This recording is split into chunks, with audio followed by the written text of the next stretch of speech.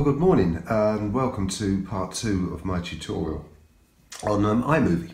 Well, actually, I suppose really this should be in part 1 because I just want to go back. A few things that I didn't actually mention is I've been using my iPhone. I'm using it at the moment. It's mounted on a tripod with a special little head, which is about £11 off of eBay. It's absolutely marvellous, and it's an iPhone 6s Plus. And it's been doing really well. I mean, I know I could upgrade and get a nice big video camera, but it's going to cost a fortune. And this at the moment seems to be okay. The only downside is that when you zoom in, you really do lose image quality. So if you are using an iPhone, maybe the 7 is actually better, but it starts to break down. So keep it at the widest angle, as I've got here. I've got it set up here, right, I'm looking at my screen. And where we're going to start, well, you plug your iPhone into your USB port, and normally iTunes comes up and all that nonsense, and it's I just don't like that. There is a much easier way of doing this and simpler, and that is going down to your bar here and you'll see image capture. Now if it's not there to start with, you need to go to it's not always actually evident that it's in your MacBook, but you can just download it or go to your let's see, it's the Launchpad there, and it may actually be in there. That's the way to do it. Go to image capture, it comes up. Obviously it's not going to recognize anything because I haven't got the camera plugged in, but here you will see image capture. Your device will come up at the top. Click on that if it doesn't already automatically come up, and just go and you see the images that you've got in your phone, and just hold down the shift key and then click up and down with the little arrows here on the right, or just click them individually and they will load into a folder that you've already got pre-prepared. Once you've done that, then we need to go back to iMovie, and that obviously again may not be there at the bottom of the space bar until you actually get it from your Launchpad. So we click into iMovie. Now, as I said before, you create new. I'm actually going to be editing part 2 of my crossbow build, and I did last night, and that was in the squashing of the plastic, which was quite tricky, but I've already got them up. So you would create new. It comes straight up when you do put them all in. When you finish the project, or you want to just close down, if you go to close it, it will come up save movie, and then you can just type in your crossbow build part 2 or whatever it is, and that will save it, changes. So I'm going to go straight to crossbow build, and it comes up. Now what I've done, so when you drop them in, you'll see that you've got to my media. As I said before, you go to the arrow, go to your hard drive or wherever they are, bring them up, and when they come in the media, you'll see the little circles, and don't drag them down until those circles have disappeared because they're all uploading.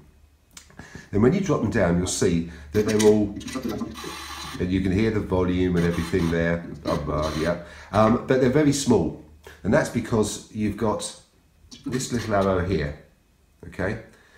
And what you can do to expand those is just drag and slide it to the right about a third of the way along. You'll then see that all the videos are nicely stretched, and then you can move along and find out where you want to crop or take pieces out or whatever. So we slide back, you see that, so it's huge now. So go back to the beginning.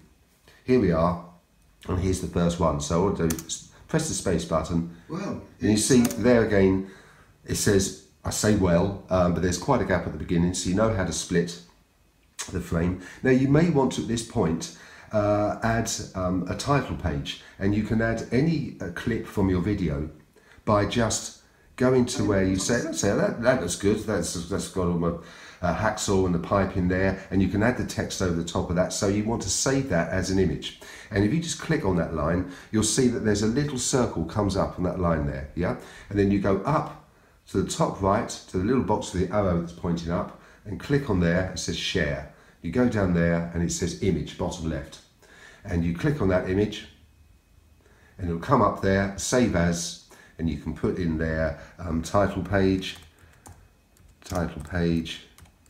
and where to. Well, I've got it in my iPhone hard drive, and then just click save, and that will go in there. You can then go to your arrow up here and import that still and you can drop that in then at the beginning, as I explained in part 1. Okay, so I'm looking at the first frame here, and the first thing I did is went up and increased the volume to 200%. It just seems to be about right for the iPhone. If you've got a more sensitive microphone on a video, you may not have to do that. You can see little yellow highlights up here, which is because I started sawing. But it's not too bad. They're not that loud. Now, I'm right at the end, well not right at the end, but I want to stop here because as you can see, I start to saw here, okay, and I've got that bit of pipe on the back there, and look, it all goes, you know, this could crash, and okay, that's wobbling about, I've knocked it off, that's awful. So we don't want it there, we just go back to the point. A nice square finish. Finish. Nice square finish. That will do because you can see I'm cutting the pipe. There's no need to go on any longer. You want to keep your videos as short as possible. So I'm going to split it there. I'm going to take off the rest to the right because I know that the rest of it now I'm just sawing, cutting, and maybe I want to come back. So we won't remove all of that. We'll just stop at that point there. Now there is a line already there, so I can just right click. Right, bit of an error there. Of course, you have to have the cursor inside. If you have the cursor up here, it won't recognise. So you go down into the cursor and then you right clip and we can split the clip there. We then know that we've got here, we've got the end of this piece here. Finish, hopefully. That, you see, so we've got finish there. Now we've got all this and I don't want this. So you can just click, move along. And here I'm filing it again, you know, that's, you don't need to see all this really, that's just extending the video too long.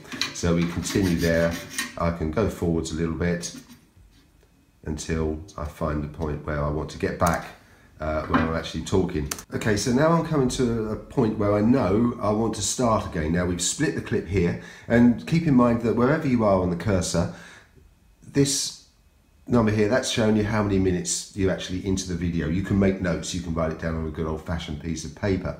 But I'm going to start it here, and I'm looking for me when I say now.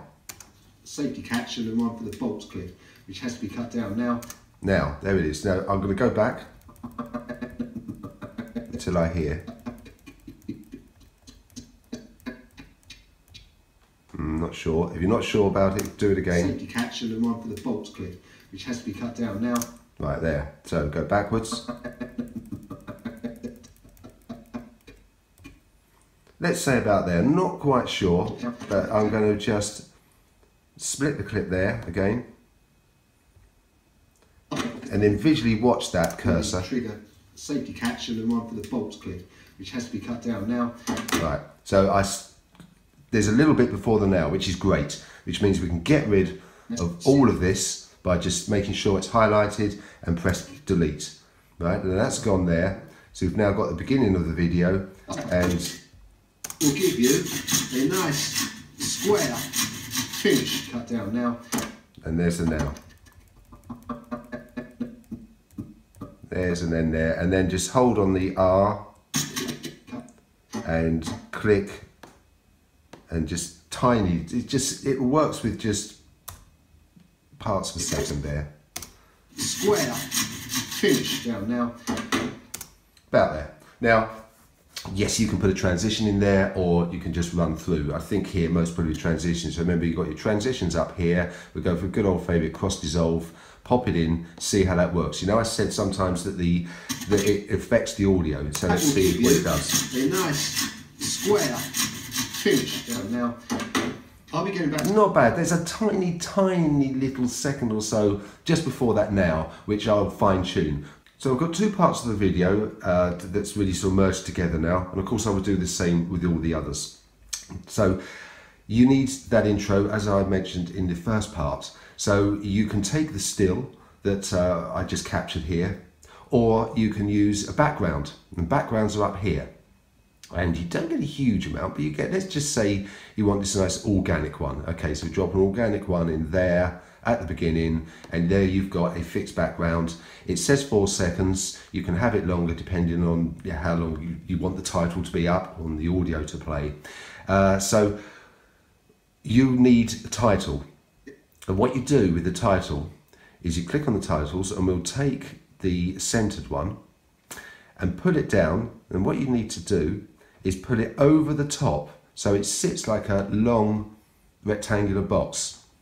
Don't try and put it over the front of it. Sometimes it will drop down inside. Make sure it's sitting on the top, and then you can obviously put it there to the same amount of time as the actual background.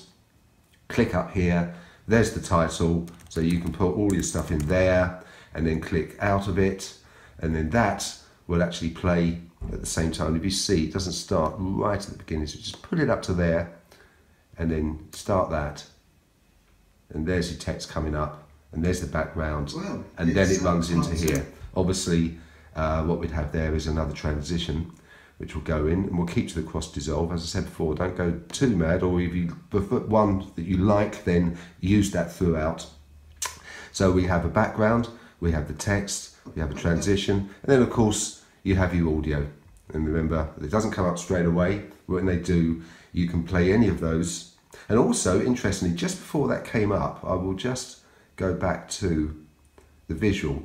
You can see the visual there, it merges from the background, and you've got a little bit, so it's like a low opacity. You can save even an image there. So if you just click on there, like that, you see the dots come up. Now sometimes that dot doesn't come up, and it's really annoying, but if you just leave it there, you can sneak up to the top, and you can still actually save the image. But as I say, you can save any part, even where it's transitioning. So if you get a nice effect, and I did one the other day for a friend, and he was sort of pointing to something, and then the other hand, and it all merged, and it really did look Da Vinci. It's great. So keep that in mind. Just a couple of other things. So I experienced, I was in my workshop next door, outside, and suddenly we were chatting, there was children laughing and playing around, and you can go up to the top here. Now all of these, you need to explore these.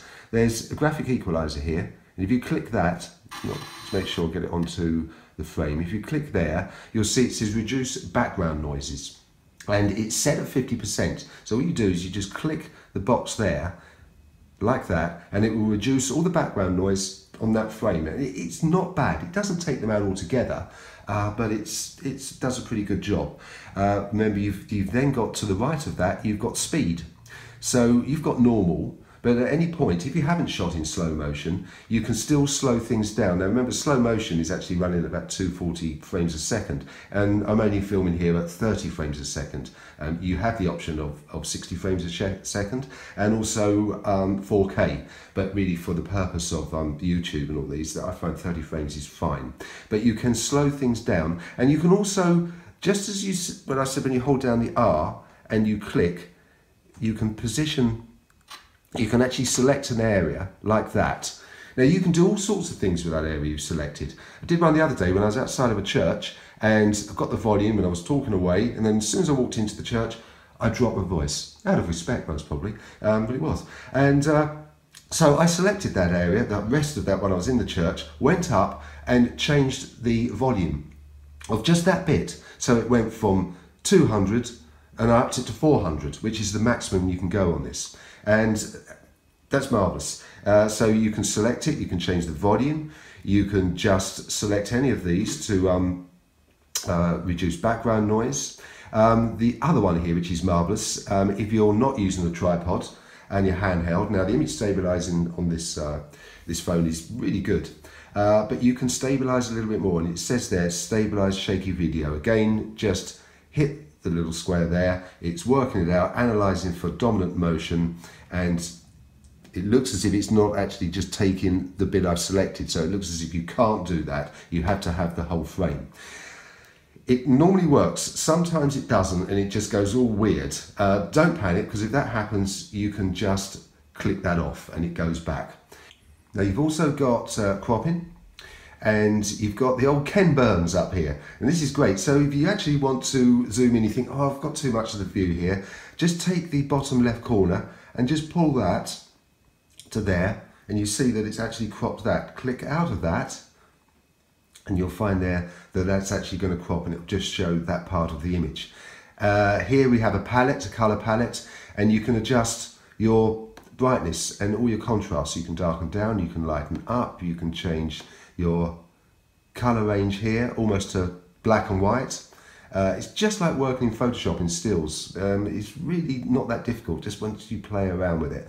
And then you've got white balance and matching your colour and skin tone balance, all sorts. Play around with those, and if I find anything else that's worthy of a mention, I'll make part 3.